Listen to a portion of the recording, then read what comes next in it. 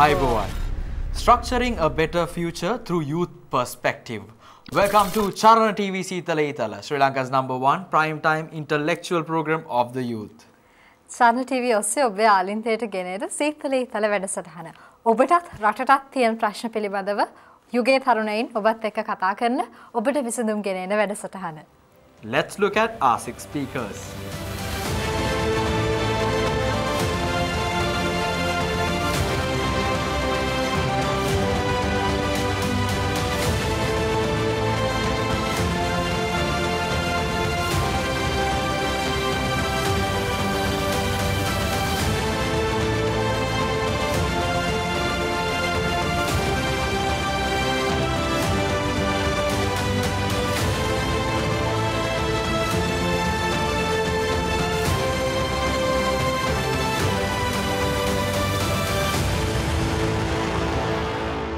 සැමට සමාන කිසිවෙකුටත් අගතියක් සිදු කිරීමකින් තොරව අපරාධ සහ ත්‍රස්තවාදය වැළකීමටත් සාමය ආරක්ෂා කර ගැනීමටත් දිවයිනේ නීතිය පවත්වාගෙන යාමටත් එය ක්‍රියාත්මක කිරීමටත් ශ්‍රී ලංකා පොලිසිය විශ්වාසයෙන් යුතුව ක්‍රියා කිරීමට අප කැප වී සිටී.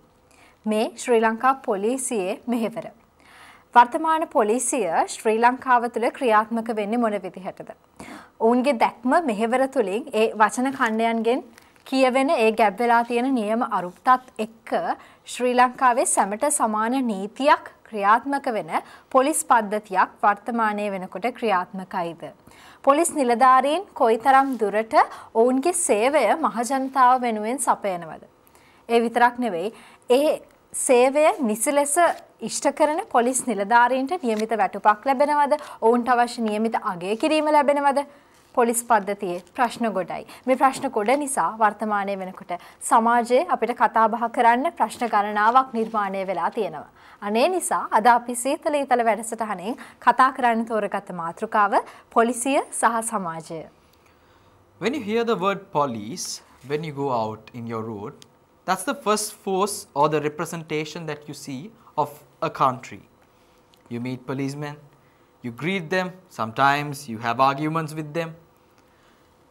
In every citizen or let's say a child used to have a time period where your parents would say, do not let yourself in maybe in a police station. I would never come to the police station to pick you up. That's what we have heard.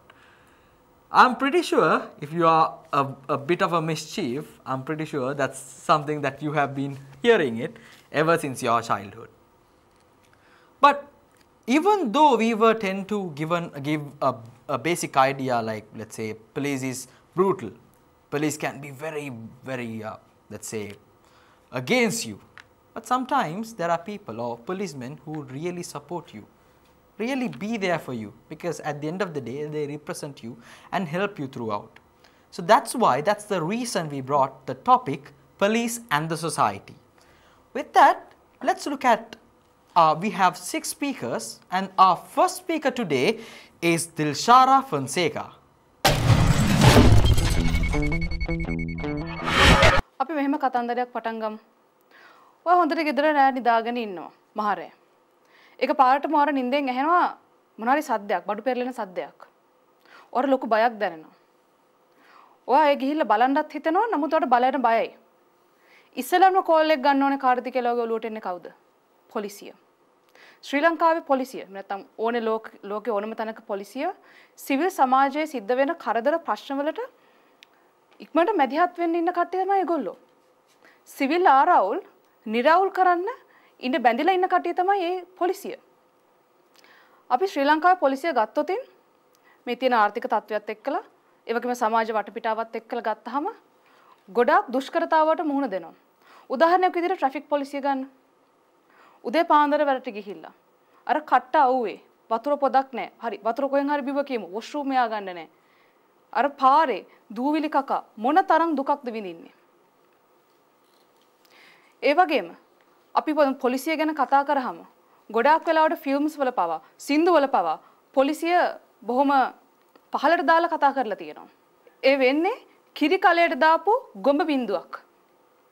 හැබැයි මේ කිරි කලයට දාපු ගොඹ බින්දුව ඇත්තටම ශ්‍රී ලංකා පොලිසියේ ඉන්නවා.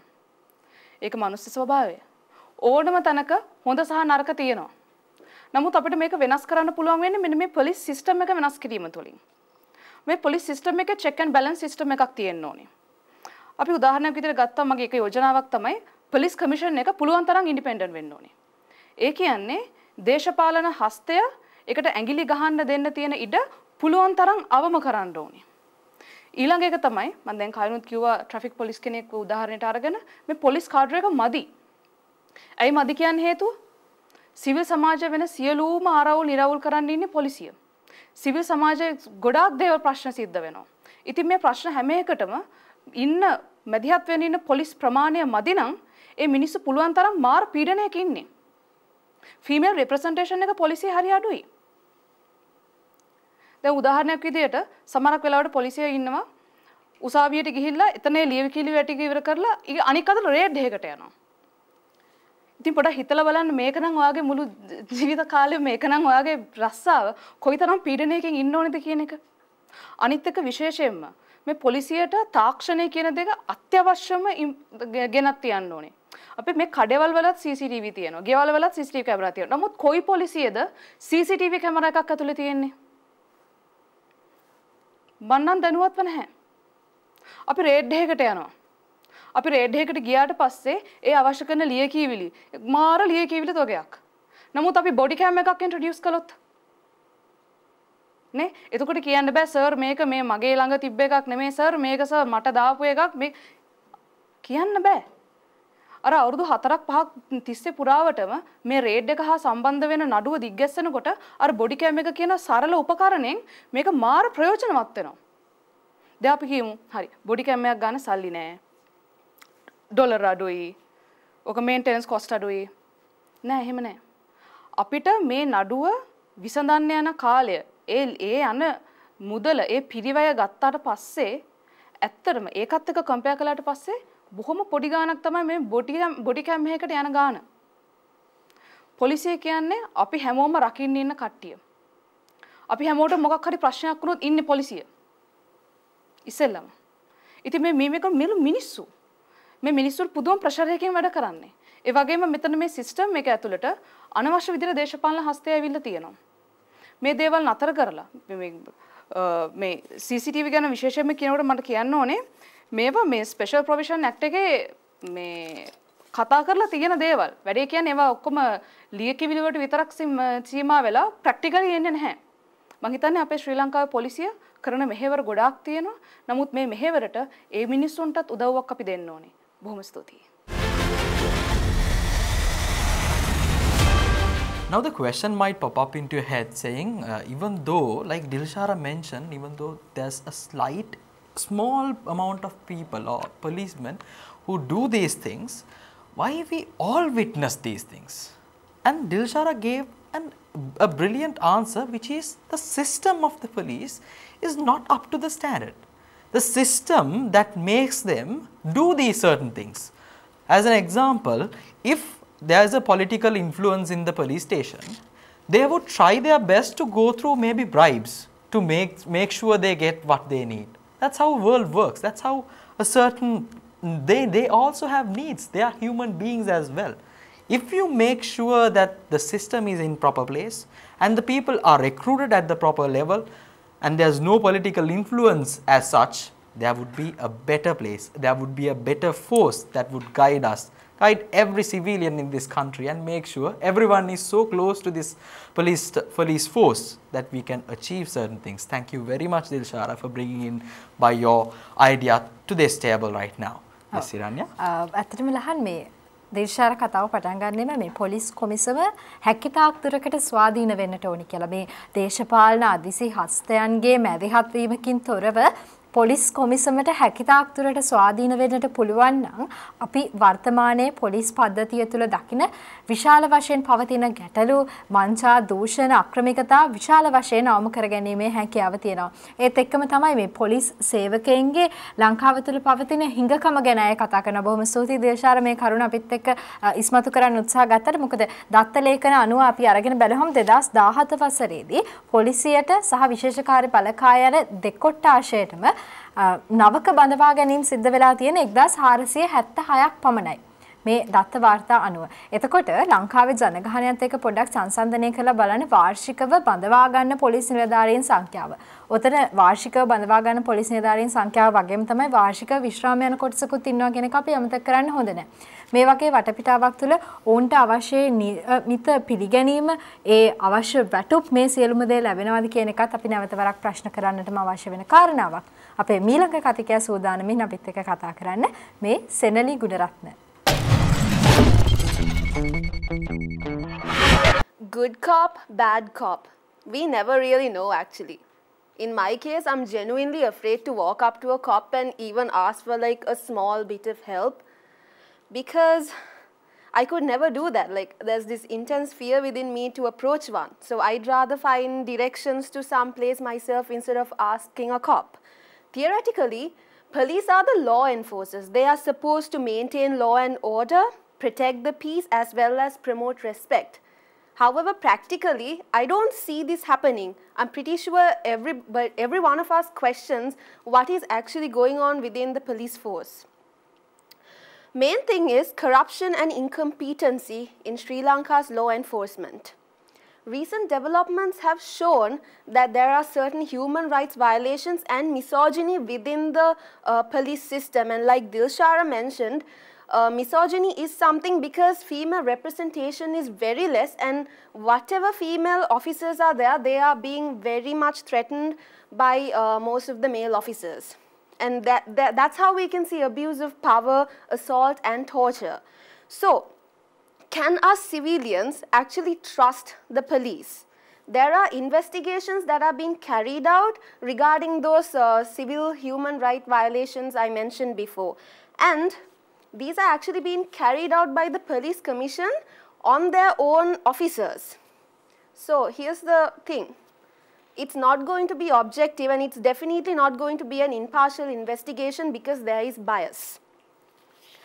Moving on, police training academies exist, but are they actually trained to think about the people and respect the people and protect the people in a way that certain higher influences don't affect? That's when I'm going to say that not all cops are bad, but the majority are very questionable. For example, we all know this, most of these cops, they are being influenced by the higher figures or like by politicians. So they work for commissions and they will bend the law. The law, which is the mighty law, they are so ready to bend the law just to protect the big guys. So these police officers which are actually good, they don't get their deserved promotions or their recognition because the puppets of the politicians tend to reap those benefits. And when talking about respect, we can't respect the uniform because the ones who wear the uniform are disrespectful and inhumane. And there was this incident where me and my friends, we were stopped when we were driving, and there were like around 5 girls in the vehicle, and we were stopped for like 1 hour at around 11 p.m., 12 a.m. And in the end, what they asked for was several bottles of alcohol. Is this our system? They didn't care there were girls, and yet they stopped us and wasted our time. And either they want hefty sums of money or liquor. So what we should do is we should obey the law, pull ourselves together, and so we have to pull ourselves together so that we don't get in the way of these police officers and let them do their thing while also doing our thing, and we should let those institutions actually protect us, and we should support them to help us. Thank you. Police නිලධාරීන්ගේ තියෙන හිඟකම ගැන දිල්ෂාර කතා කරා වගේම තමයි අපිට එතනදී මගහැරිච්ච කරුණක් තමයි ශ්‍රී ලංකාවේ කාන්තා පොලිස් නිලධාරීන්ගේ තියෙන හිඟකම.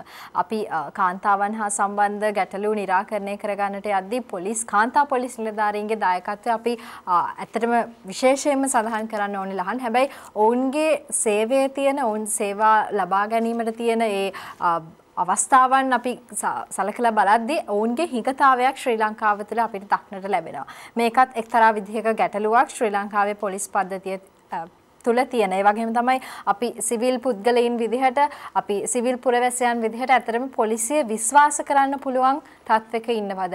ඔවුන්ගේ සේවය ලබා ගන්නට ගියපු තැන්වලදී එහෙමත් නැත්නම් පොලිසිය අපි සම්බන්ධව කුමන හෝ විමර්ශනයක් කරන අවස්ථාවකදී සෙනලි අයගේ උදාහරණයක් එක්ක අපිට පෙනුනේ වුන් මොන විදිහටද අපිව අත්නෝමතිකව භාවිතා කරන්නේ අපේ සිවිල් අයිතිවාසිකම් සිවිල් පුරවැසියන් විදිහට ඔවුන් අවභාවිතා කරන්නේ කොහොමද කියන කරුණු පිළිබඳව තමයි සෙනලි අපිත් එක්ක කතා කරේ. හැබැයි අපි නැවත වරක් මතක් කරන්නටම අවශ්‍යයි මේ හුදු පොලිස් සමස්ත පොලිස් පද්ධතියේ සමස්ත පොලිස් නිලධාරීන්ම නෙමෙයි යම්කිසි කොට්ටාශයක් පමණයි මේ ප්‍රශ්න වලට මේ ගොදුරු වලට ලක් වෙන්නේ.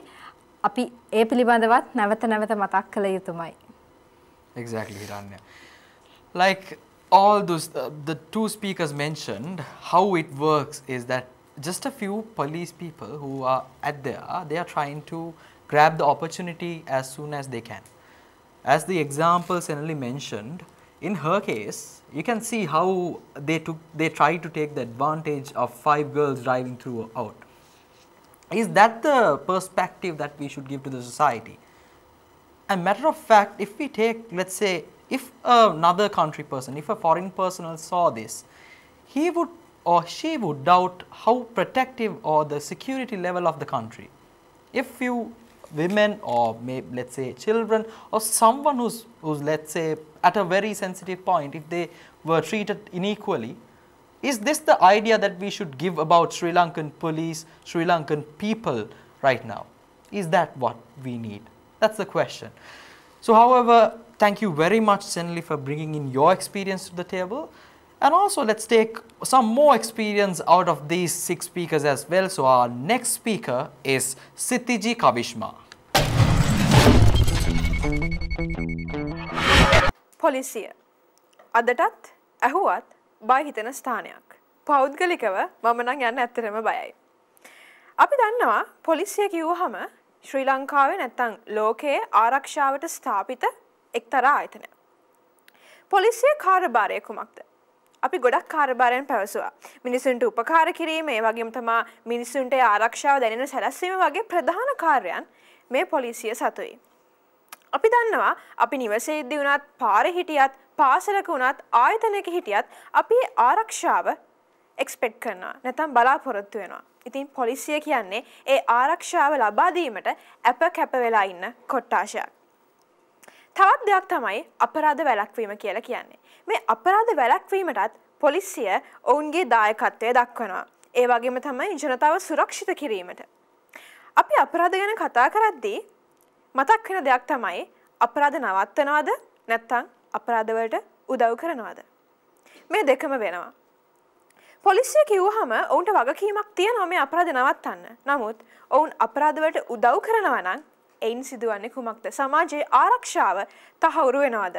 මට මේ මොහොතකට පෙර නිවුස් එකක් ආව ෆෝන් එකට එක්තරා ප්‍රදේශයක SSP කෙනෙක් ගංජා පැල එක්ක මාට්ටු. එහෙම තමයි හෙඩ්ලයින් එක තිබ්බේ. ඔබ හිතන්න අපි පොලිසියට දීලා තියෙන නැත්නම් පොලිසියට වගකීමක් තියෙනවා සමාජයේ සිදුවෙන අකටයුතුකම් අල්ලන්න. නමුත් ඔවුන් ඒ දේවල් සිදු කරනවා නම් කුමක්ද සිදු වෙන්නේ? අපි දන්නවා නිවැරදිව වගකීම් ඉටු කරන කොට්ටාශයක් ඉන්නවා. නමුත් ඒ වැරදිව වගකීම් ඉටු කරන කොට්ටාශය ඔවුන් අතරට ගියාම තමයි මේ පොලිසියේ තියෙන හොඳ නාමය ගිලිහෙන්නේ. තවත් දෙයක් තමයි මේ පොලිසිය කාර්යභාරය හරියට සිදු කරනවද? ඔවුන්ගේ වගකීම් හරියාකාරව ඉටු කරනවද කියන ප්‍රශ්නයත් එක්ක ජනතාවට ප්‍රශ්නයක් මතුවෙනවා. මේ පොලිසිය කියන දේ, පොලිසිය කියන ආයතනය අපට සමාජයට සේවයක් කරනවද කියන එක. ඩ්‍රග්ස් අල්ලනවා. ඒ වගේම අනිත් පැත්තට කෝල් එකක් එනවා ඒ ටික රිලීස් කරන්න කියලා. ඝාතකයන් අල්ලනවා. අනිත් පැත්තට කෝල් එක එනවා සාක්ෂි මකන්න කියලා. එවන් තත්වයක පොලිසිය වගකීම ගැන අපිට ප්‍රශ්නයක් මතුවෙනවා තමයි. නමුත් අපි හිතන්න ඕනේ ඔවුන්ටත් ප්‍රෙෂර් එකක් නැත්තම් වෙනම ආකාරයක ස්ට්‍රෙස් එකක් එනවා ඉහළින් මේ දේවල් නවත්තන්න කියලා. ඉතින් අපි ඒ දේවලුත් සිතලා පොලිසිය සහ සමාජය ගැන බොහොම හරියාකාරව සිතමු. Like Sithiji mentioned, if you look at this police station itself, it gives a bit of a scary look. If you look at the entrance, there would be just some places to sit, and the desks are very old. that look actually gives you scary. That looks gives you a goosebump. That's how it happens. Maybe it should be that way so that people won't go there doing anything wrong. But is that the actual reason? Or do they have a proper budget to maintain these police stations? That's the question. They aren't paid enough. So people or the policemen tend to take bribes, commissions out of certain things.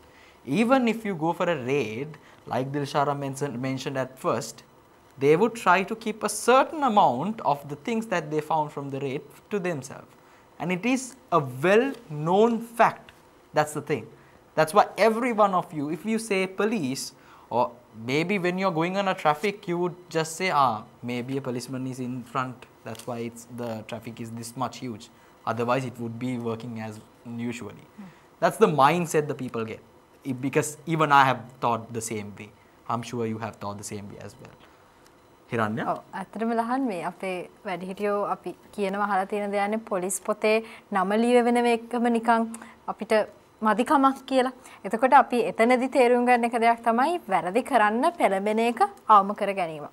හැබැයි අනිත් පැත්තෙන් අපිට යම්කිසි සහායක් අවශ්‍ය වෙච්ච වෙලාවක සමහර වෙලාවක අපිට විසඳුමක් ගන්න එහෙම නැත්නම් අපිට ජීවිතේට තියෙන තර්ජනයක් අපේ අසල්වැසියන් එක්ක තියෙන ගැටලුවක් කුමන හෝ ගැටලුවකදී අපි විසඳුමක් හොයාගන්න අපිට අවශ්‍ය උපදෙසක් ලබා ගන්න යොමු වෙන ස්ථානයක ඇත්තටම අක්‍රමිකතා සිද්ධ වෙනවා නම් අකටයුතුකම් සිද්ධ වෙනවා නම් ඒ අදාළ ස්ථානයේ එහෙම නැත්නම් පොලිස් ස්ථානයේ ඉන්න නිලධාරීන් අතින් විනය විරෝධී ක්‍රියාකාරකම් සිද්ධ වෙනවා නම් අපි කොතනටද සහාය පතාගෙන යන්න අවශ්‍ය වෙන්නේ අපිට කොතනින්ද සහාය ලැබෙන්නේ මෙන්න මේක තමයි රටේ ආරක්ෂාව සලසන ආරක්ෂාව වෙනුවෙන් කැපවෙන නිලධාරීන් ඉන්න ස්ථානවලට නිලධාරීන්ගේ ඇතම් නිලධාරීන්ගේ තත්ත්වය බවට පත් වෙලා තියෙන්නේ අපි අද කතා කරන්නේ පොලිසිය සහ සමාජය පිළිබඳව අපි තවදුරටත් කතා කරමු ඊට කලින් මේ කෙටි විරාමය ලබාගෙන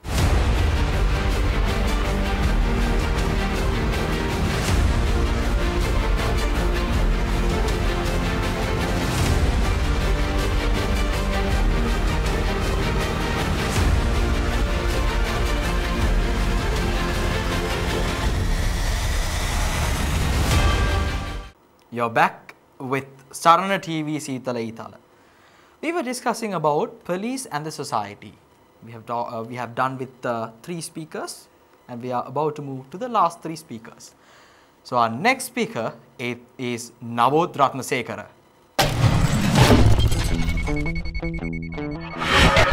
අපි ශ්‍රී ලංකාවේ පොලිසිය ගැන කතා කරන හැම වෙලාවකදීම අපි පොලිසිය ගැන කතා කරද්දී අපිට මතක් වෙන්නේ අපිට ඇහෙන්න දකින්න දේවල් තමයි ඝාතකයෙක් හම්බ වෙනවා අපරාධකාරයෙක් ආයුධ පෙන්නන්න එක්ක යනවා වෙඩි හුවමාරුවකින් මැරෙනවා ඊට පස්සේ අපිට තව ඇහෙනවා හදිසියෙම අත්අඩංගුවට ගන්නවා දොරට තට්ටු කළා දවස් දෙකකින් ගිහිල්ලා බලද්දී පොලිසිය ඇතුලේ වද හිංසාවකට ලක් වෙලා ඝාතනය වෙලා ලංකාවේ පොලිසිය ගැන කතා කරද්දී අපිට මේ ක්‍රූරත්වය වද හිංසාව කියන දේ අයින් කළා කතා කරන්න බෑ පොලිසිය ඇතුලේ පොලිස් ක්‍රියාකාරීත්වයේ ඇතුලේ අපි හැමදාම දකිනවා පොලිසියෙන් සිද්ධ වෙන අකටයුතුකම් නිසා අත්නෝමතික අත්අඩංගුවට ගැනීමක් වෙන්න පුළුවන් එහෙම නැත්නම් ක්‍රූරත්වයක් වෙන්න පුළුවන් එහෙම නැත්නම් වද හිංසාවක් වෙන්න පුළුවන් මේ සමාජයේම බියෙන් පසු වෙන ගතිය.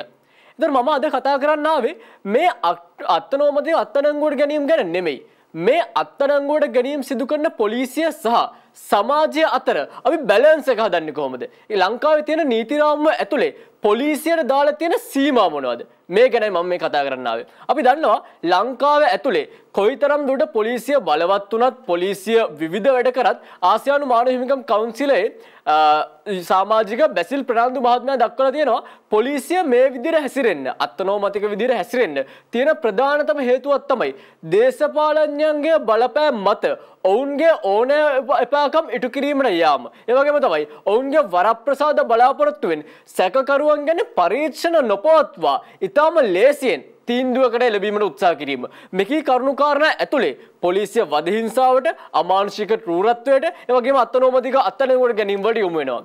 හැබැයි ඔබට මට රටේ සාමාන්‍ය සිවිල් පුරවැසියෙක් විදියට අපිට මොනවද මේ අත්නෝමතික අත්අඩංගුවට ගැනීම වලට විරුද්ධව කරන්න පුළුවන්? ඇත්තටම ලංකාවේ මේ වෙද්දිත් දඬු නීති සංග්‍රහය 310 සිට 316 දක්වා වගන්තිය ඇතුලේ අත්නෝමතික අත්අඩංගුවට ගැනීම, ක්‍රූර වධහිංසාවට පත් කිරීම අතිශයම නීතිය තුළින් තහනම් කරලා තියෙනවා. අපිට සාමාන්‍ය සිවිල් පුරවැසියෙක් විදිහට පොලිසිය කියන්නේ රාජ්‍ය සේවකයෙක් වෙන්න පුළුවන්. නමුත් අපගේ අයිතිය ආරක්ෂා කිරීමට අවශ්‍ය නීතිමය ප්‍රතිපාදන ලංකාවේ නීතිය ඇතුලේ තියෙනවා. ඒ විතරක් නෙමෙයි. අපි සාමාන්‍යයෙන් දන්න දෙයක් තමයි රටේ උත්තරීතර නීතිය කියලා අපි හඳුන්වන ආණ්ඩුක්‍රම ව්‍යවස්ථාව ඇතුලේ 3 වෙනි පරිච්ඡේදයේ 11 වෙනි වගන්තිය 13 වෙනි වගන්තිය ඇතුලේ ලංකාව ඇතුලේ පොලිසියෙන් හෝ වේවා රාජ්‍ය සේවකයන් හෝ වේවා ඕනෑම මනුස්සයෙක්ට වධහිංසාවෙන් මිදෙන්න අත්නෝමතික අත්අඩංගුවෙන් මිදීමේ අයිතිය තහවුරු කරලා තියෙනවා. ඉතින් මෙකී වාතාවරණයක් ඇතුලේ පොලිසිය වෙන්න පුළුවන්, සමාජය වෙන්න පුළුවන්, රාජ්‍ය සේවකයන් වෙන්න පුළුවන් ඕනෑම කෙනෙක්ට මේ කියන බැලන්ස් එක ආරක්ෂා කරගන්න නම් අපිටත් සාමාන්‍ය රටේ පුරවැසියෝ විදිහට අපිට වගකීමක් තියෙනවා. නීතිය ගැන දැනුවත් වෙලා නීතිය නිසලෙස ක්‍රියාත්මක කරන්න. පොලිසිය අත්නෝමතිකයි නම් ඔබට නීතිය පිහිට පටන්න පුළුවන්. එහෙම පොලිසියට මානුකූල කරගන්න පුළුවන්. බොහොම ස්තුතියි.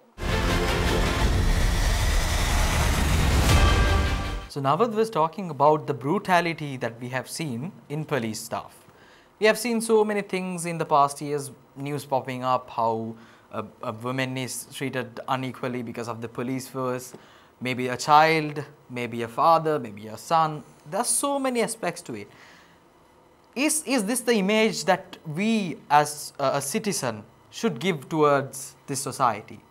Is this the image you policemen want to give towards the society or the civilians that they trust upon?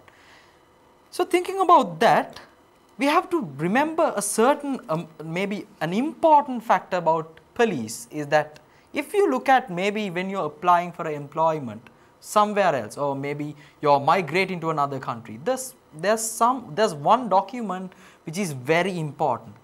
That's called the police report. And also, even becoming a lawyer, there's an issue. If you have a police case, you would not be able to become a lawyer.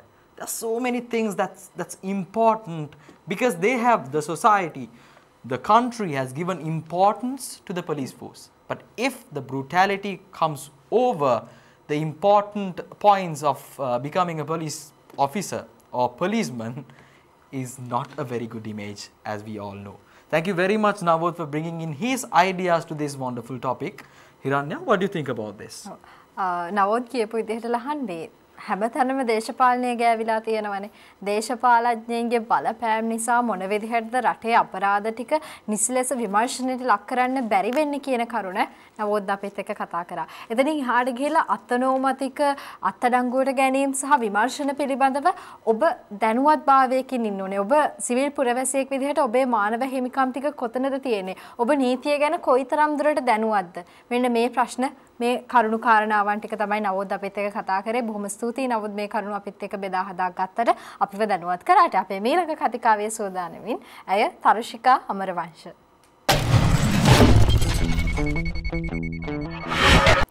නීතිය හා සාමය උදා කිරීම රටක පොලිසියේ වගකීම. අපි දැන් හැරමු ශ්‍රී ලංකාවේ පොලිසිය එකී වගකීම කොහොමද ඉෂ්ට කරන්නේ කියලා. මම මෙහෙම කියන්නම්. දඩපොතත් අතේ තියාගෙන පඳුරකට මුවා වෙලා මුවා පස්සේ යන වැදි රජ්ජුරුව වගේ එකපාරට මහපාරට කඩා පනිනකොට හොඳට වාහනේ එලවගෙන ගිහිපු මිනිස්සයටත් පාර තියෙන සුදු ඉරි ටික නෙවෙයි පාරෙන් එළියට පැනලා ලයිට් කණුවක් බදා ගන්න තරමටම අද පොලිසිය මිනිස්සුන්ව වික්ෂිප්ත කරනවා. හැබැයි ඒ ලංකාව ලෝකයේ දියුණු රටවල් වල මහා මාර්ගයේ තමන් කරන නීතිමය කඩකිරි එහෙමත් නැත්නම් මහා මාර්ගය අනතුරු වළක්වා ගැනීම සඳහා ඔවුන් ක්‍රියාත්මක කරන්නේ සූක්ෂම CCTV කැමරා පද්ධතියක්.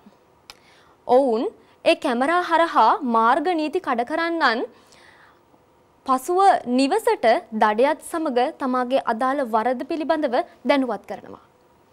එතකොට වෙන්න තියෙන අනතුර දෙගුණ තෙගුණ වෙන්නේ නැහැ. Taman ඒ දඩයට බය වෙලා කොහොමද ඒක ගෙවන්න ඕනේ? මොකද ලංකාවේ වගේ පොලිසියට ගිහිල්ලා දඩ පොතේ ලියන්නේ නැතුව හිමින් සැරේ අතමාරුවක් කරගෙන එන රටාවක් ඒ දියුණු රටවල වල පොලිසිය අනුගමනය කරන්නේ නැහැ. ඇයි මේක ලංකාවේ ක්‍රියාත්මක කරන්න බැරි? හේතු දෙකක් තියෙනවා. එකක් තාක්ෂණයේ මදිකම, අනිත් එක දේශපාලන හස්තයන්. මේ දෙක රටේ ක්‍රියාත්මක වෙන තාක් ලංකාවේ පොලිසියට හොඳයි කියන වචනේ අහගන්න පුළුවන්ද? ඒක ලොකු ප්‍රශ්නයක්. අනිත් එක තමයි ලොකු වැරදි කරලා එන ලොකු මහත්තරුන්ට හිමින් නූලේ යන්න දෙන ලංකාවේ සිස්ටම් එක නැති කරන්න ඕනේ. මොකද මත්ද්‍රව්‍ය ටික අල්ලන්න සූදු ක්‍රීඩාව අල්ලන්න යන පොලිසිය ඒ අල්ලන්න ගිහිල්ලා ආයි හැරිලෙනකොට මොකක්ද කියන්නේ? එතන එහෙම දෙයක් උනේ නැහැ. හැබැයි ඒ නිලධාරීන්ගේ සාක්කු දෙක අල්ලලා බැලුවනම් ඔබට බලන්නට පුළුවන් ඇත්තටම එතන ඒ වගේ දෙයක් තීලා නැද්ද කියලා. ඒ නිසා නීතියෙන්ම විතරක් නෙවෙයි අපිට මේක හදන්න පුළුවන්. පොලිසියට මේක ආරම්භ කරන්න පුළුවන්. එහෙනම් ඉවත දාමු දැන් දඩපොටයි බැටන් පොල්ලයි තුවක්කුවයි. මේ සමාජය හදන්න නම් ඔය කාකි ඇඳුමට යටින් තියෙන හදවත ලස්සන වෙන්න ඕනේ. එහෙම සමහරක් නිලධාරීන් මේ ශ්‍රී ලංකා පොලිසියේම ඕනතරම් මම දැකලා තියෙනවා. ඒ නිසා ආණ්ඩුව, දේශපාලනය, තාක්ෂණය මේ සියල්ල අපි පැත්තකින් තියමු. ඔබටත් මටත් තියෙන ඒ සොඳුරු හදවත අවදි කරගමු. ශ්‍රී ලංකා පොලිසිය සුන්දර වේවි. රටට සාධාරණත්වය ඉටු කරන පොලිසියක් බවට පත් වේවි. අපරාධයට දඬුවම නෙවෙයි අවධානය දෙමු සීරුවෙන්.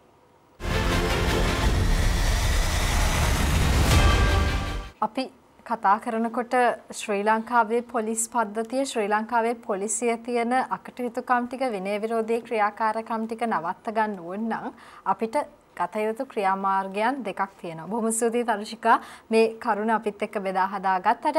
අපේ ශ්‍රී ලංකාව රටක් විදිහට වගේම විශේෂයෙන් පොලිස් පද්ධතිය තුළට තාක්ෂණය කොහොමද දියුණු තාක්ෂණයක් බවට පත් කරගෙන ඒ තාක්ෂණය භාවිතා කරන්නේ සහ විශේෂයෙන්ම දේශපාලඥයන්ගේ තියෙන මැදිහත් වීම අවම මට්ටමකට අරගෙන එන්නේ කොහොමද කියන කාරණාව ප්‍රායෝගිකව අපිට පොලිසිය තුළට අරගෙන එන්න පුළුවන් නම් මේ පවතින ගැටලු කාරණාවන් ටික අපිට පොලිස් පද්ධතියෙන් තුරන් කරලා දාන්න පුළුවන් වෙයි. එතකොට තරුෂිකා සඳහන් කරපු විදිහට අර කාකි ඇඳුමට යටින් තියෙන ලස්සන සුන්දර හදවත් අපිට පේන්නට පටන් ගනීවි. Like Tarushika mentioned, if we look at in our context right now, people like she said, policemen would just come out of nowhere and give you a ticket for maybe driving at a speed, let's say maybe something that you have done. So looking at that, if we implemented policies like, let's say, having a CCTV camera or different other things, there would be less corruption in this system. Because if there is a CCTV system, there wouldn't be we meeting the policeman directly. It would happen to have, we would get the, let's say, fine through an email or a post informing that come to the court. That's the simplest way. So let's hope we would get that facility. Unfortunately, she mentioned two important points that would prevent it. First thing, political involvement, and the second thing, technological development. There's a lack in the technological development. Hopefully, we'll find different ways. Maybe we can ask someone in Sri Lanka to produce something, maybe to find a solution for it. We can do certain things because we have new inventors in Sri Lanka who's not given opportunities upon. Hopefully, we'll find a better solution. With that, we are going for our final speaker, and that is Diniti Gunatilaka.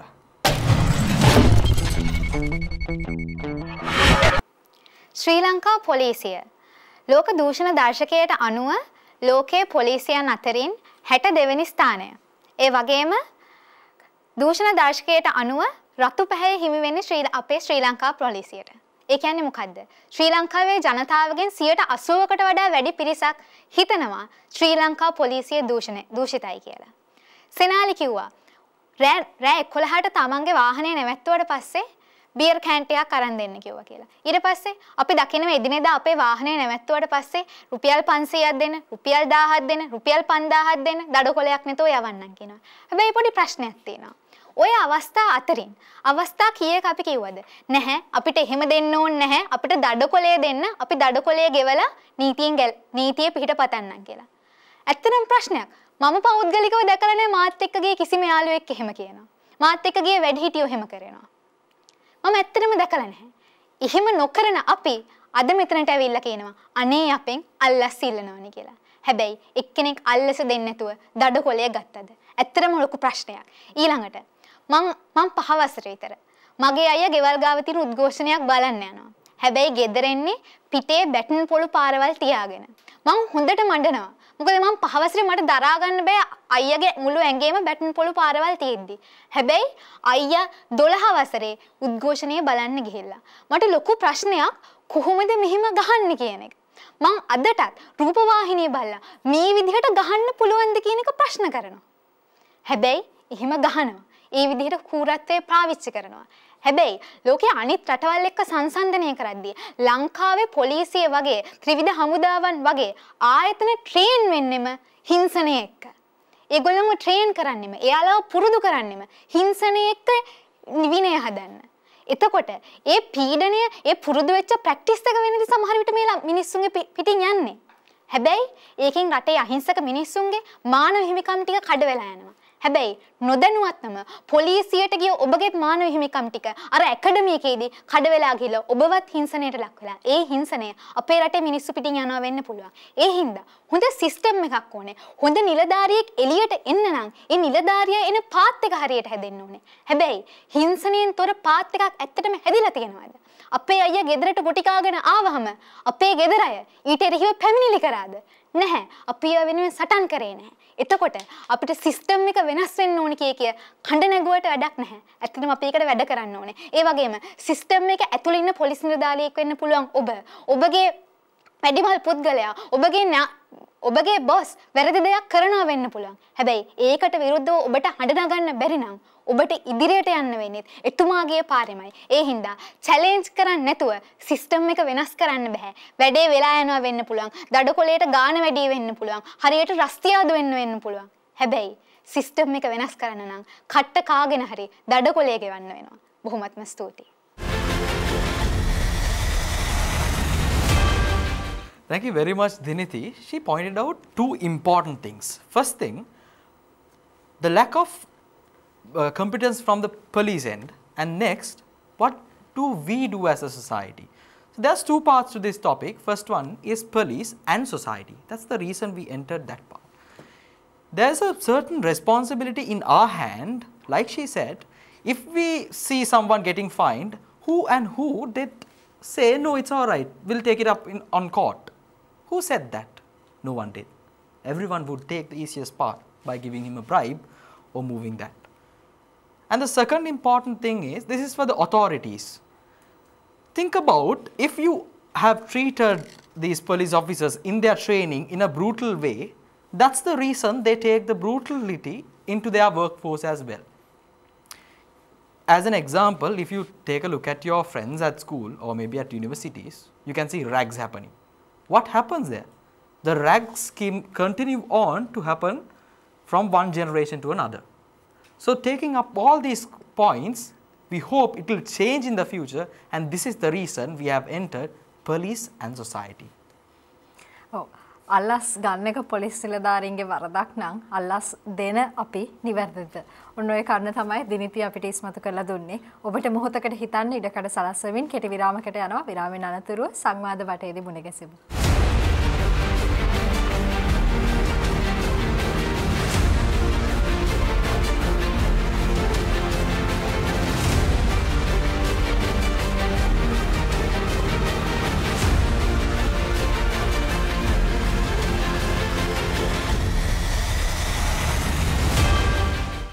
You're back with Charana TV Seethala Eethala. So we were discussing about police and the society. We are done with the speakers round. Now we are about to start the discussion round. So to start the discussion round, I'll start with a question to Dilshara. So Dilshara was talking about how CCTV cameras should be included in a police station. So my question to you is, isn't there a security threat if we include security cameras inside the premises of a police station? What do you think about that? එලහන් අර වලහය කතන්දරේ දන්නවද? නෑ. ශ්‍රී ලංකාවේ පොලිසිය ඇතුළු තවත් පොලිසිය කීප දෙනෙක් මේ ජාත්‍යන්තර පොලිස් කීප දෙනෙක් තරගයක් තියෙනවා. ඒක දූපතකට අරන් ගිහලා මීයක් රිලීස් කරනවා. ඔය මීයව හොයන් එන්න කියලා. අර පොලිසිය ඔක්කොම ෆේල් වෙනවා. අන්තිමේ ලහන් වලහෙක් එනවලු මුළු ඇඟම රතු පාට ලේ ගෑවිලා සර් මම මීයක් ගාගෙන එනවලු. ඉතින් ඕක වගේ කතන්දර තමයි ලංකාවේ පොලිසිය තියෙන්නේ. ලහන් අපිට CCTV කැමරා පද්ධතියක් ෆික්ස් කරනවා කියන එක security threat එක ගැන ගත්තාම හැම කඩේකම දැන් පොලිසිය ඇවිල්ලා හැම අපරාධකාරයෙක්ම හැම සැකකාරයෙක්ම ගේන තැනක්. හරිද? එක අතකින් ඒගොල්ලන්ගේ ආරක්ෂාව වගේම පොලිසිය ආරක්ෂාවටත් මේ CCTV පද්ධතියක් තිබිය යුතුයි. අඩුම තරමේ පොලිසිය එන්ට්‍රන්ස් එකේවත් තියෙන්න ඕනේ. මේ CCTV කැමරා පද්ධතියට ඇක්සස් එක දෙන්න ඕනේ මැජිස්ට්‍රේට්ට. අන්න ඒකයි කියන්නේ. අපි ඇක්සස් එක මැජිස්ට්‍රේට් උද්දලනම අර සිකියුරිටි ත්‍රෙට් එකක් විදියට එන්නේ නැහැ. මට ප්‍රශ්නයක් තියෙනවා නවෝද්ගෙන් අහන්න මේ අපි නවෝද්ගේ කතාවේදී අහනවා දැන් පොලිසියේ තියෙන දූෂණ හේතු කොටගෙන අපිට සමහර වෙලාවල් වලට පොලිසියට ගියාම අපේ ප්‍රශ්න निराකරණය කරගන්න අපිට එතනින් සහායක් ලැබෙන්නේ නැති වෙන අවස්ථා වෙන්න පුළුවන්. ඒකට අපි නීතිය පිහිටපතන්න ඕනේ. නීතිය ගැන අවබෝධයක් වගේම අපි නීතිය පිහිටපතන්න ඕනේ නා එතනදී අපි නීතිය පිහිටපතාගෙන යන මූලිකම තැන අපිට සාමාන්‍ය සිවිල් පුරවැසියන් විදියට මතක් වෙන්නේ පොලිසියට යනවා කියන එකනේ. අපි යන්නේ පොලිස් පොතේ ලියන්න පැමිණිල්ලක් දාන්න. නීතිය පිහිටපතාගෙන යනවා කවම නවොත් අපි මොකක්ද ගන්න ඕන ක්‍රියාමාර්ගය? ඔව් ඇත්තටම මේ මම ඒ වෙලාවේ කතා කරේ ඒ කියන්නේ මේ ලංකාවේ පොලිසිය ඇතුලේ මානව හිමිකම් කඩ වෙනවා. ඒතකොට මානව හිමිකම් කඩ වුණාට පස්සේ අපිට මොනවද කරන්න පුළුවන් කියලා. ඇත්තටම ලංකාවේ නීති ඇතුලේ ප්‍රතිපාදන කිහිපයක් තියෙනවා. පළවෙනි එක තමයි ඒ කියන්නේ අපිට ඕනෑම මානව හිමිකමක් මූලික අයිතිවාසිකමක් විදිහට සලකන්න බෑ. ඒතකොට හැබැයි ඔබේ කඩ වෙන ඕනෑම මානව හිමිකමකට ලංකාවේ පොලිස් කොමිෂම විසින් පොලිසිය විශේෂ ඒකකයක් ස්ථාපනය කරලා තියෙනවා. පොලිසිය විසින් මානව හිමිකම් කඩ වෙන අවස්ථා අඳුනාගෙන ඒවට විරුද්ධව ක්‍රියාමාර්ග ගන්න. පළවෙනි එක තමයි ඕනෑම මානව හිමිකමක් කඩ වෙනවා නම් ඒ පොලිස් කොමිෂම විසින් ස්ථාපනය කරපු මානව හිමිකම් සුරක්ෂිත කිරීම උදෙසා තියෙන විශේෂ ඒකකයකට පැමිණිලි කරන්න පුළුවන්. ඒක තමයි පළවෙනි ඔප්ෂන් එක. එහෙම නැත්නම් සාමාන්‍යයෙන් ලංකාවේ උත්තරීතර නීතියේ නාන්ත්‍රම ව්‍යවස්ථාවේ 3 වෙනි පරිච්ඡේදය යටතේ අපේ මූලික අයිතිවාසිකම් තහවුරු කරලා තියෙනවා. මම කලින් සඳහන් කරපු විදිහට අත්නෝමතික අත්අඩංගුවට ගැනීමක් වෙන්න පුළුවන්. එහෙම නැත්නම් ක්‍රූර වධහිංසාවක් වෙන්න පුළුවන්. පොලිසියෙන් මෙවැනි දෙයක් සිද්ධ වෙනවා නම් ඔබට ආන්ත්‍රම ව්‍යවස්ථාවේ 17 වෙනි ව්‍යවස්ථාව සහ 126 ව්‍යවස්ථාව අනුව ශ්‍රේෂ්ඨාධිකරණයට පෙත්සමක් ගොනු කරන්න පුළුවන් මූලික අයිතිවාසිකම් කඩවීමට විරුද්ධව. ඒතකොට ශ්‍රේෂ්ඨාධිකරණය එතනින් එහාට ඔබේ අයිතිවාසිකම් තහවුරු කිරීම පිළිබඳ වග බලා දන්නවා. ඒ වගේම තව ඔප්ෂන් දෙකක් තියෙනවා. පළවෙනි එක තමයි ඔබට ඔබගේ පැමිණිල්ල ශ්‍රී ලංකා මානව හිමිකම් කොමිසමට පැමිණිලි කරන්න පුළුවන්. ඒක තුලින් ඔබේ ඊට පස්සේ නෛතික ප්‍රතිපාදන සපයන ඔබට ඉදිරියට යන්න. ඒ වගේම අවසාන වශයෙන් ඔබට ශ්‍රී ලංකා නීතිඥ සංගමයේ මානව හිමිකම් කමිටුව කියලා කමිටුවක් තියෙනවා. මේකට ගිහිල්ලා නීති ආධාර ලබා ගන්න පුළුවන්. ඔබට නීතිඥ සහාය සහ නීති ආධාර ලැබෙනවා. ඔබට සිද්ධ වෙච්ච අසාධාරණයට විරුද්ධව කටයුතු කරන්න. මේවා තමයි අපිට පොලිසියෙන් නීති විරෝධී දෙයක් අපිට වෙනවා නම් අපි දන්න එකම ආයතන පොලිසිය විතරයි නම් තව ඔප්ෂන්ස් තියෙනවා පොලිසියත් නීති දරුක් කරන්න. ඒ වගේම තව සැකකාරයෙක් ගැන පොඩි දෙයක් කියනවා. දැන් අපි සැකකාරයෙක් පොලිසියට ගෙනල්ලා ගැහුවා නම් එහෙම ඒ සැකකාරයාට එක අවස්ථාවක් දෙනවා කන්ෆෙෂන් එකක් මැජිස්ට්‍රේට් ඉස්සරහා කරන්න. සමහරක් අය මිනිස්සු මේ ගැන දන්නේ නැහැ. මේ ඒකත් පොඩ්ඩක් මතක තියාගන්න කොයි වෙලේ හරි පොලිසියෙන් අල්ලන් ගිහිල්ලා සැකකාරයෙක් විදිහට ගත්තොත් එහෙම ඔයාට අයිතියක් තියෙනවා මැජිස්ට්‍රේට් ඉස්සරහා කන්ෆෙෂන් එකක් කියන්නේ. ඒකෙදි ඔයාට කියන්න පුළුවන් මට මේ විදිය හිංසාවක් වුණා නම් ඒ මැජිස්ට්‍රේට් බොහොම පර්සනලි ඒක අහන්නේ මේ වෙච්ච හිංසාවල් ඒවා එතුමාටත් කියන්න පුළුවන්. So now that we were talking about change and reform, how I see it is that there's a pyramid. And like all the big people at the top of the pyramid. So the change actually has to happen from that top part and flow down into the institutions so that it can protect the people. But if there's a problem at that very top part, how is it actually going to change anything for the better unless someone independently decides to start a movement? හිරන්නේ කියපු දෙයට මම පොඩි දෙයක් කරන දැන් කියවනේ අර 1000 ගාණක් තමයි වාර්ෂිකව බඳව ගන්න කියලා. නමුත් හිතන්න 1000 ගාණෙන් 50ක් එක් දේශපාලඥයෙකුට ඇලොකේට් කරනවා නම් ප්‍රභූ ආරක්ෂාව වෙනුවෙන් එන්න මම මේ ප්‍රශ්නෙට එන්නද ප්‍රභූ ආරක්ෂාව වෙනුවෙන් ඩීටේල් එකක් එක්ක කාර්ය සාධන වාර්තාව පොලිස් කාර්ය සාධන වාර්තාවේ ශ්‍රී ලංකා පොලිසියේ කාර්යභාරය යටතේ ප්‍රධාන කොටස් 8කින් සමන්ගත වෙනවා. මේ යටේ තියෙන අපරාධ පාලනය හා වැළැක්වීම, මාර්ග ආරක්ෂාව සහ රථ වාහන පාලනය, කැරළි හා දූෂණ මර්ධනය මෙන්න මේ කොටස් 8 යටතේ තියෙන ප්‍රභූ ආරක්ෂාව කියලා කොටසක්. ඇයි මේ?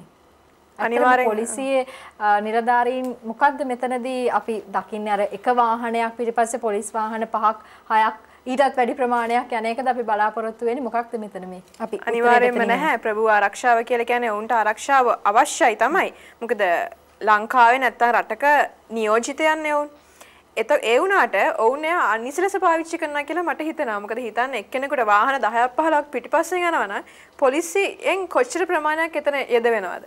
ඒතර රටේ ආරක්ෂාවට මහජනතාවගේ ආරක්ෂාවට ඉන්නේ කී දෙනයිද? එතන ප්‍රශ්නයක් මතුවෙනවා. I have an interesting example for this actually, because in Sweden the ministers and the members of parliament, they freely use public transport to travel anywhere. They don't have an escort or anything. So why can't it be here? Is it just a show off or is it like really necessary? Exactly. So සිතිජිගේ තව ඒ කතාවටම තව දෙයක් එකතු කරන්න ඕනේ. අර දැන් අපි උත්සවය දැන් අපි දැක්ක නත්තල් කාලේදී අපි මම හිතන්නේ බහුතරයක් දෙනා ගෝල් ෆේස් එකට යන්නේ නැති බලන්න නත්තල් උත්සවය වගේ තිබුණා. ඒක දැක්කහම යනකොට තේරෙනවා පොලිසියේ ඉන්නවා අඩියෙන් අඩිය. කියන්නේ අඩියක් තියෙනකොට අඩියෙන් තව පොලිසියෙක් කෙනෙක් ඉන්නවා.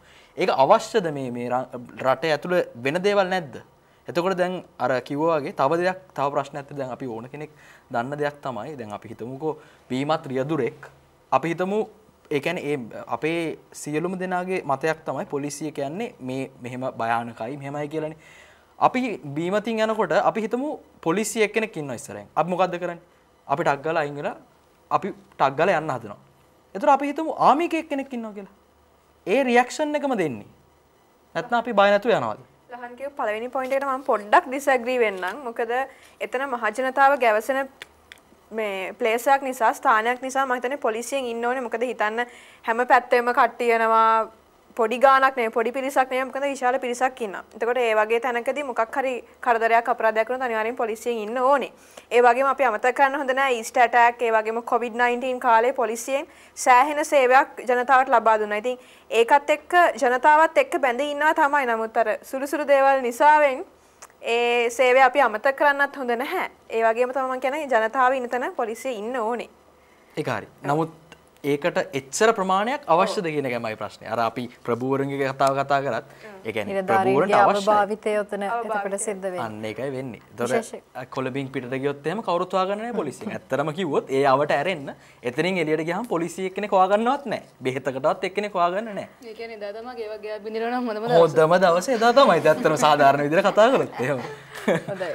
ඒ වගේම තමයි අපි විශේෂයෙන්ම පොලිස් නිලධාරීන්ගේ මේ තියෙන දූෂණ මේ විදිහේ අපි කතා කරේ නෙගටිව් සයිඩ් එකමනේ. ඒ විතරක් නෙවෙයි විශේෂයෙන්ම මතක් කරගන්න සිතිජි කිව්ව විදිහටම අපි අපේ ජීවිතවල අපි මුහුණ දීපු මේ සමහර අභියෝගකාරී අවස්ථාවන් වල අපි යුදමය වාතාවරණවල හිටියා. අපිට විවිධ විදිහේ අපිට ජීවිතවලට අභියෝග තිබ්බ අවස්ථාවලදී පොලිසිය ඇතුළු ත්‍රිවිධ හමුදාවන් වලින් අපේ ජීවිත ආරක්ෂා කරගන්න, අපේ සමීපතෙන් ආරක්ෂා කරගන්න බොහෝ සෙයින් ඔවුන් අතින් යුතුයකම් ඉෂ්ට සිද්ධ වුණා. අපි සදා ණයගැතිය ඔවුන්ට ඒ වෙනුවෙන් විශේෂයෙන්ම අපි කතා කරාදී මේ පොලිස් නිලධාරීන්ගේ පවුල් පසුබිම, ඔවුන්ගේ දරුවන්, ඔවුන්ගේ බිරින්දෑවරුන් වෙන්නට පුළුවන්. ඔවුන් මේ පවුල තුල ඉද්දී පොලිස් නිලධාරීන් කියන්නේ වගකීමක්. ඒ වගකීම ඔවුන්ට රැකියාවත් එක්ක බොහොම සමීපව බැඳෙන වගකීමක් ඔවුන් තුල තියෙන. සමහරවිට ඔවුන්ට පවුල මග ඇරෙනවා වෙන්න පුළුවන්. මෙන්න මේ දේවල් එක්ක මොන විදිහටද ඔවුන්ගේ මානසික මට්ටම පැවතිනවා ඇත්තේ. අපි විශේෂයෙන් ඒ පිළිබඳවත් කතා කරමු. උදාහරණයක් දෙන්න පුළුවන් නම් අපි කැමතියි ගැන කතා කරන්න. මම ඒකට එකඟ වෙනවා. මොකද මම දැකලා තියෙනවා සමහරක් ඒ පවුල්වල හිතන්න තාත්තා පොලිසිය කියලා. ඒ පොලිසියේ තියෙන ප්‍රශ්න, පොලිසියකට එන්නේ රටේම තියෙන ප්‍රශ්න. ඒ ප්‍රශ්න මුළු ඔළුව පුරාම දවසම වැඩ කරනවා. වැඩ කරන කාල සීමාවෙන් එළියට ඇවිල්ලා ගෙදරට ආවන් පස්සේ තාත්තගේ ඔළුවේ තාමත් දුවන්නේ ඒ ප්‍රශ්න ටිකම. පුංචි දරුවෙක් ඉන්නවා වෙන්න පුළුවන්. තාත්තගෙන් ගිහලා චූටි ප්‍රශ්නයක් අහන්න. තාත්තා ඉන්නේ අර පීඩනේ. ඒ ළමයා පුදුමාකාර විදිහට බය වෙනවා තාත්තගේ හැසිරීම දිහා බලලා. එතකොට අර ළමයාට දෙන්න තියෙන ආදරේ එතනින් මග ඇරෙනවා. මම හිතනවා මේකට පුළුවන් නම් විසඳුමක් විදිහට මේ පොලිසියේ විශ්‍රාම වයස පොඩ්ඩක් අඩු කරා නම්. මොකද අඩුම තරමේ ඒ කාලෙදිවත් තමන්ගේ දරු පවුල් එක්ක ජීවත් වෙන්න එකට වැඩ කරන්න දෙනව නම් අවස්ථාව. හොඳයි. අපිට මේ මාතෘකාව ආරම්භය අපිට පැහැදිලි වුණා. නමුත් අවසානය කරගන්නේ කොතනින්ද කියන ප්‍රශ්නේ එනවා. ලහන අපිට කතා කරන්න දේවල් ගොඩක් තියෙනවා.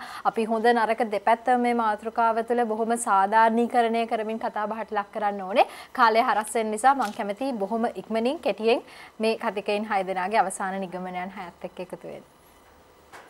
පොලිසිය ඔබ රූකඩයක් නෙමෙයි.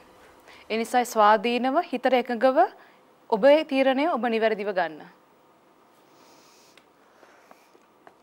My suggestion is to amend the 1895 police ordinance and for change to start independently. පොලිසිය කියලා කියන්නේ රටේ ආරක්ෂාව ස්ථාපිත කරන්න පුළුවන් හොඳම දෙයක්. ඉතින් පොලිසිය විදිහට රටේ ජනතාවගේ ආරක්ෂාව ඒ වගේ මේ සියලුම වගකීම් හරියාකාරව ඉෂ්ට කරලා අපි සාමය පිරුණු රටක් සමාජයක් විදිහට ජීවත් වෙනවා. පොලිසිය හෝ වේවා ඕනෑම ආයතනයක් හරි ට්‍රැක් එකේ තියාගන්න වගකීම තියෙන්නේ මහ ජනතාවට. ඒ හින්දා නීතිය දැනගන්න, නීතිය දැනගෙන නීතිය අනුව ක්‍රියා කරන්න. පොලිසියට නීති පොතෙන්ම සමාජය හදන්න ඕනේ නැහැ. අපරාධයක් දුටුවහම ඒ දඬුවමට අවධානය දෙන්න. එතකොට ඔබ බලාපොරොත්තු වෙන යහපත් සමාජය උදා කරගන්නට හැකියාව පවතී. රටකට ස්වාධීන පොලිසියක් අත්‍යවශ්‍යයි. ඒ වගේම රටකට නිවැරදි දේ වෙනුවෙන් සටන් කරන ජනතාවකුත් අත්‍යවශ්‍යයි. ඒ දෙකම තියෙනකොට ඒ රට අනිවාර්යයෙන්ම සංවර්ධනය කරා ගමන් කරයි. ධම්මෝ භවේ රක්කති ධම්මචාරී. මේ පොලිස් ලෝගෝ එක ඇතුලේ අපිට දකින්න තියෙන පාලි පාඨය. ධර්මයේ හැසිරෙන්න ධර්මයේ විසින්ම ආරක්ෂා කරයි. එතනදී අපි ධර්මය කියලා හඳුන්වන්නේ නිවැරදි විනයට, නිවැරදි නීතිගතව ඔවුන් මොන විදිහටද විනයානුකූලව තමන්ගේ වගකීම් ඉෂ්ට සිද්ධ කරන්න ඕනි කියලා අපරාධ සහ ප්‍රචණ්ඩත්වයක් දුටු තැන අපිට පොලිසිය ඉන්නවා අපේ ආරක්ෂාවට, රැකවරණයට, අපි නිරන්තරයෙන් ඔවුන්ගේ කැපවීමට, අපි වෙනුවෙන් දක්වන උත්සාහයන්ට, අපි වෙනුවෙන් සපයන ආරක්ෂාවට, අපි වෙනුවෙන් කරන කැපකිරීම වලට අපි දකිනවා පාරේ අවුව වැස්ස මේ පීඩනයන් නොතකා අපි වෙනුවෙන් ක්‍රියාත්මක වෙන පොලිස් නිලධාරීන් අපි ඔබට නිරන්තරයෙන් හිස නම ආචාර කරනවා, ගෞරව කරනවා, අපි ඔබට සදා ණය ගැති. ඒ වගේම තමයි අපි මතක් කරන්න ඕනේ පොලිසියේ ගෞරවනීය නාමය මේ කීර්ති නාමයේ කෙලසන ආදරණීය නිලධාරීන් සමූහයක් මැද්ද ඉන්න මේ වගේ සුළු පිරිසක් නිසාවෙන් පොලිසියට සිද්ධ වෙන අපකීර්ති නාමය ගැන අපි සිවිල් පුරවැසියන් විදිහට අතිශය කනගාටුවට පත් වෙනවා. නිලධාරිනි, බලධාරිනි ඔවුන් වෙනුවෙන් ගත හැකි උපරිම නීතිමය ක්‍රියාමාර්ග ලබා ගන්න ශ්‍රී ලංකාවේ පොලිස් පද්ධතිය නැවත වරක් ප්‍රතිසංස්කරණය කරලා ඔවුන්ව නිවැරදි පුහුණුවකින් නිවැරදි දිශානතියකට යොමු කරන ඉතා උසස් ගණයේ පොලිස් නිලධාරීන් බවට පත් කරන්න අපි බොහොම සතුටින් ඔවුන්ව තව තවත් අගය කරන දවසක් වැඩි ඈතක නොවේවි කියලා අපි ප්‍රාර්ථනා කරනවා.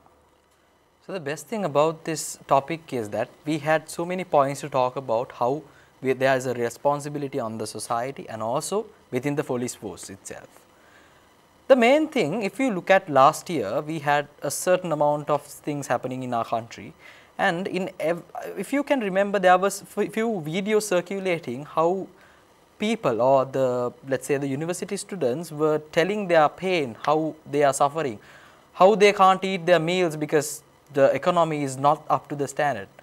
And you can see there were few police officers, they were tearing, they were crying, not because of the tear gas, but the feeling, because they are human beings as well. We didn't see any other forces doing these things, because police is at the end of the day are always with the civilians. But unfortunately, there are things happening which is out of their control as well. So think about that as well. If you have someone who's relative or someone, maybe your father, maybe your friend, someone who's in the police force, maybe give them a hug and say thank you for your service as well. It means a lot to them and to our country as well.